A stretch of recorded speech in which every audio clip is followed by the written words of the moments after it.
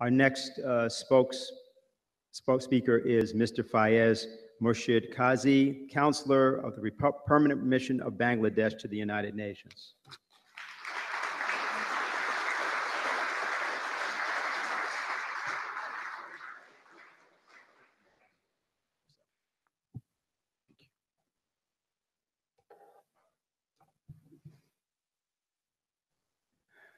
Let me see if it...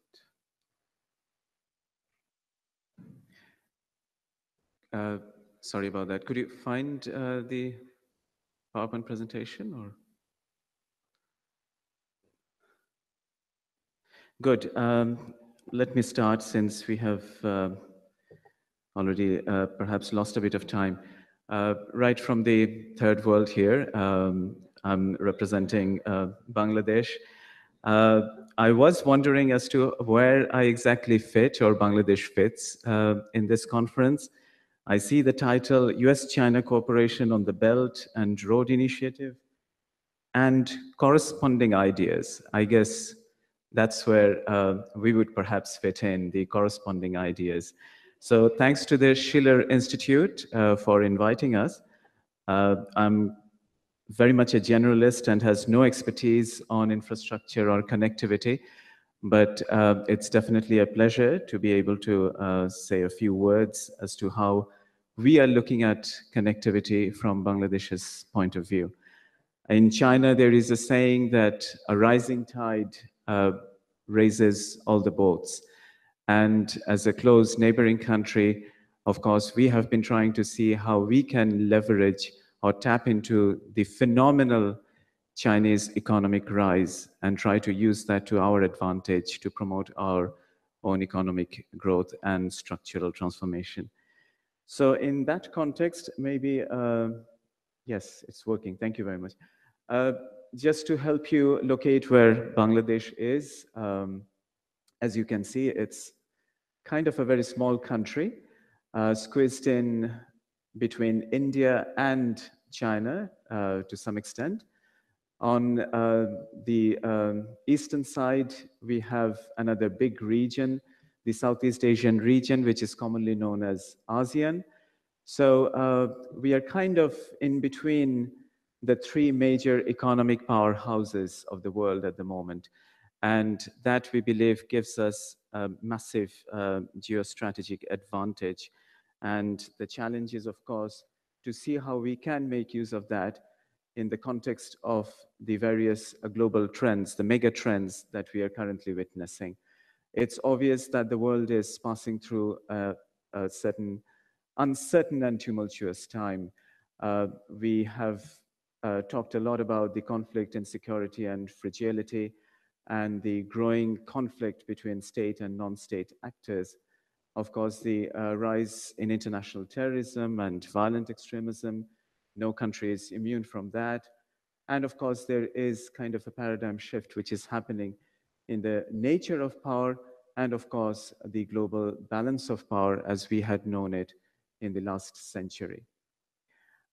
So in the midst of all that, what's kind of noticeable is that the center of global economic power is gradually shifting towards the Asia-Pacific. And by many estimates, by 2050, Asia-Pacific region would probably account for half of the world's economic output. Just to share some statistics, 2/3 of the world population would be living in Asia-Pacific. That would be 4.3 billion, again, by 2050. 1/4 of global GDP, and it would amount to $3.8 trillion economy. And of course, the top 3 trading nations of the world would be again in the Asia-Pacific. So in general, what we are witnessing is that the Asia-Pacific is exerting a gravitational pull, and China is very much at the heart of it or at the center of it. Now, again, this may sound like a bit of drum beating about ourselves, but we, of course, see or look at Bangladesh as kind of an emerging important player in the Asia-Pacific context. And as we try to show, not least because of our geostrategic location, Our demographic trend, by many estimates, again, by 2035 or till 2035, we would continue to enjoy a demographic dividend.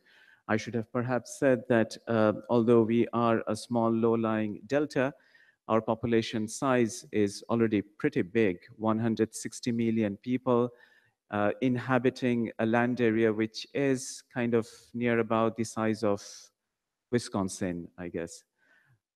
So that perhaps gives you some idea about the challenges that we have.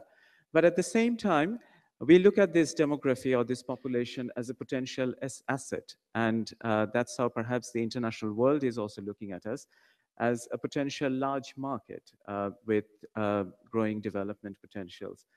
And in terms of our engagement in international politics, we often say that even as a small country, we have always been trying to uh, pack our punch above our weight.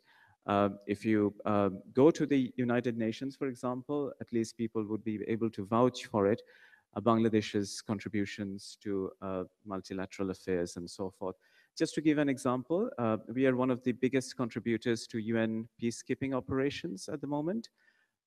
We are also a major development player in the sense that our performance with the Millennium Development Goals is something that the UN loves to project, and we have also taken a lead in implementing the Sustainable Development Goals. Again, to move on, just to set the context, just to give you an idea about our map and how we are located, and perhaps that allows us to shift to the idea of connectivity that we are actually discussing here. Of course, these are again things that must have been discussed a number of times. We see connectivity as a cornerstone of regional economic cooperation and integration. And again, as you could see, as a small country squeezed between some very major international or regional powers, we do understand that regional cooperation and integration would be the key to unlock any development potential that we may have. So for us, it's absolutely a sine qua non. And we also agree that improved connectivity along with trade facilitation can significantly enhance regional trade by reducing transportation time and trade costs.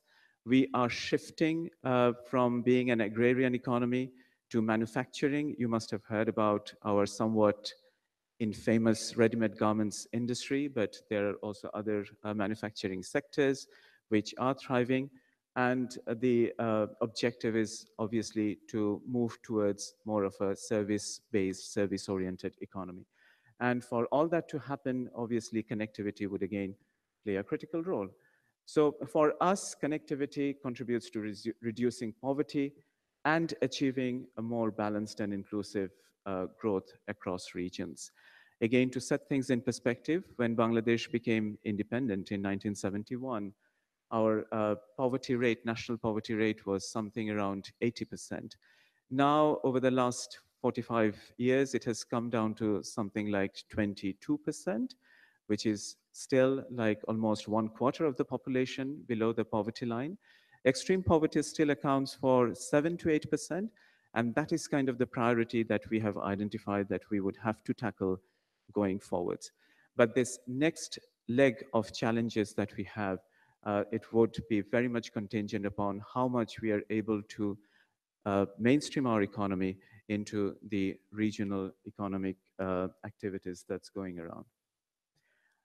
Why should connectivity matter globally and regionally? Of course, again, just to share some statistics. I mean, as we know, most connected countries can expect to increase GDP growth rates up to 40% more than the least connected countries. And if we look at some of the most connected countries list, of course, there is not much reason for being despondent about the US situation. You can see from the connectedness index, the US still ranks pretty high in the list, which is kind of third, although it's a bit dated from 2012, but the situation should not have altered to a great extent. But there are some bright examples like India and Brazil, which had made these leapfrogs in terms of how they became kind of mainstreamed into the global flow of connectivity and services. And those are the kind of models that set the precedent for growing, transforming countries like Bangladesh. And it does make a lot of sense for the private sector as well. Global flows provide companies with new ways to put their assets to productive use. And again, the whole rational global interconnectedness is definitely rewriting the rules of business as we know them and interstate relations. Now, we do not see connectivity only in terms of physical connectivity or infrastructure, which is, of course, critical. But as our colleagues have been talking about, trade and transport connectivity, production and distribution network, energy connectivity, the human mobility, the whole issue of population dynamics, nurturing of knowledge-based society, ICT advancements, and people-to-people exchanges. These are all part of the whole notion of connectivity that we are currently envisaging. Just a quote from our Prime Minister as she was speaking at a regional conference in 2014, where she said physical connectivity is important in ensuring overall peace, progress, and stability across South Asia. So connectivity has this additional dimension as well. It's not just a vehicle for economic development, but we think it can also foster peace, progress, and stability. And she's also talking about the wider connotation of connectivity that we kind of try to emphasize on. And we believe in connecting ideas, knowledge, technology, culture, people, trade, role, air, movement of goods, services, and investment. Now, moving on to the subject of this conference and how we actually fare in the context of the Chinese initiative for the One Belt, One Road initiative, and also the Maritime Silk Road of the 21st century. Of course, the facts are pretty well known, and it's an exciting, grand initiative which would be linking up Central Asia, South Asia, Southeast Asia, and Africa, bringing Pan-Asian and Eurasian regional cooperation to a whole new level. And if you would see some of the underlying purposes of this initiative are to promote understanding and trust among the corridor countries, advancing Asia's economic integration, and again, contributing to peace, stability, and common development. So these are very much in sync with our national priorities as to how we look at connectivity as a potential tool for fostering both peace and development in the region. This is just a map to show how this grand vision is probably going to work out, but just a skeletal representation. Again, talking about some of the key underlying motivations and objectives. If you look at it, there are these notions of policy coherence, facilitating regional and economic and trade cooperation, improving road connectivity, strengthening people-to-people exchanges, and of course, financing for development. And it's a great news for the entire region that China has already set aside $1.6 billion for a fund to implement this whole initiative. Now, the particular part of the initiative that actually relates to Bangladesh is what we generally call the Bangladesh, China, India, Myanmar Economic Corridor. The acronym is BCIMEC. And as you can see, it kind of starts from Kunming in South China. I think our colleague from Chiao Tung University was just showing you the kind of transportation network China has built along its eastern coast, and also increasingly along its southern part. But if you look at the map, the southern provinces in China, particularly Yunnan and Sichuan, they are kind of landlocked. They do not really have a direct access to the sea, an advantage with the eastern provinces in China enjoy. So it's kind of very much to the interest of these southern provinces to find a route or access to the sea through countries in South and Southeast Asia. And for that, countries like Myanmar or Burma, Bangladesh, and of course, India, we can kind of provide those gateways to those parts of China. So that particular economic corridor starts off in Kunming, which is the capital of the Yunnan province, and then moves through Myanmar. I'm sorry that you cannot see some of the names, but one of the names at the middle to kind of take note of is Mandalay. And then it traverses Mandalay and goes to India, actually, on our eastern side. And from India, then it enters into Bangladesh, it goes to our capital, and then again gets out through this city called Jessore in Bangladesh and enters into India and connects Kolkata, which is again the capital of West Bengal in India. So BCIM, of course, the Chinese have been talking about this for quite some time, in fact, since 1999. And we have been engaged in these discussions, but because of certain regional political dynamics, it didn't quite get traction until 2013 when it kind of got elevated to a Track 1 initiative. And then the first work that had been launched was a joint study group that had undertaken some research to see how we can harmonize the standards of infrastructure and connectivity across these various countries. Again, as our colleague was showing, I mean, China has made some phenomenal strides in terms of its infrastructure, but other countries which are involved, like Bangladesh and Myanmar, we would definitely have a long way to go to match that standard in terms of harmonization of infrastructure and so forth. But if you look at the areas of cooperation again, it goes beyond just physical connectivity, of course, giving emphasis on trade in goods, services, finance, and investment, but also quite importantly, talking about environmentally sustainable development. Moving on quickly, I mean, we have also some other additional initiatives. One particular example from Japan, which is an island that they have now started building a massive infrastructure project around.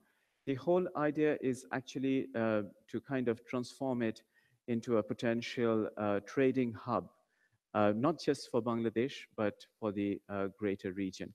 And there would be a supercritical coal-fired power project and also a deep sea port and also electricity generation capacity to the amount of 1,200 megawatts.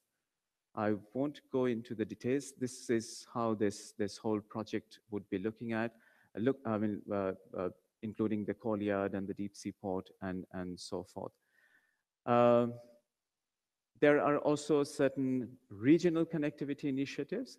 There are two regional organizations that we are part of. One is the South Asian Association for Regional Cooperation, SARC, and the other one is a regional initiative around the Bay of Bengal, which is called BIMSTEC. They are also doing some constructive work in terms of multimodal transportation and so forth. Again, one particular project which has gained some traction is what we call up there, the Bangladesh, Bhutan, India, and Nepal Economic Corridor, which is, again, the acronym is BBIN. Just to give an idea about what we are trying to do in South Asia and in the sub-regional context, these are different ways we are trying to kind of link these various countries in the region, which unfortunately had been disconnected since perhaps the colonial times. So the ancient linkages or connectivity that we had in the region, we are trying to kind of revive them. And it's not, again, just in the area of physical connectivity, but also in terms of coastal shipping, in terms of energy connectivity, and air connectivity as well. Again, some of the maps, just to give an example, the Kathmandu-Dhaka, which Kathmandu is the capital of Nepal. The road is 1,152 kilometers. Thimphu-Dhaka between Bhutan and Bangladesh, 630 kilometers, and Kolkata-Agartala between two parts of India, between its western and eastern part, 530 kilometers. So these are not like long stretch of roads, but these are the connectivity gaps that we definitely do need to kind of plug in. I won't go into the details about BBIN, but the Asian Development Bank has come forward with pledges of financing, and they have again put aside $8 billion for 5 years between 2016 and 2020 to kind of unleash some of these projects concerning the BBN initiative. Coastal shipping is something that I have talked about. Uh, this is again kind of moving into the broader region. I mean, there are also other initiatives like the East-West Economic Corridor, which traverses parts of Southeast Asia. As you can see, countries like Myanmar, Thailand, and Vietnam, they're being connected. And when we were talking about BCIM, BCIM does have the potential to be connected to the East-West Corridor as well. So this is the many ways that the whole region is kind of getting connected. Other initiatives like India, Myanmar, Thailand, trilateral highway. And again, since we were talking about energy connectivity, there is also some interesting work that's going on over there. And again, for a growing economy like ours, there is a huge energy demand which we cannot cater to on our own. So obviously, we would have to tap into the resources which are available in the neighborhood, including from Myanmar, Nepal, and Bhutan in terms of their coal power, their hydroelectricity, and other potentials that are available.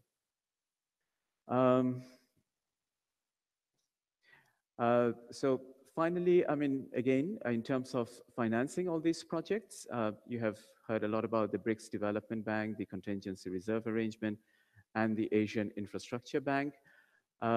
Again, just to circle back to the Asia-Pacific region, what is kind of interesting is to see that between 1500 and 1800, the world's center of power moved from Asia-Pacific to the Mediterranean basin and to Europe, and by the 19th century, by the end of 19th century, to North America.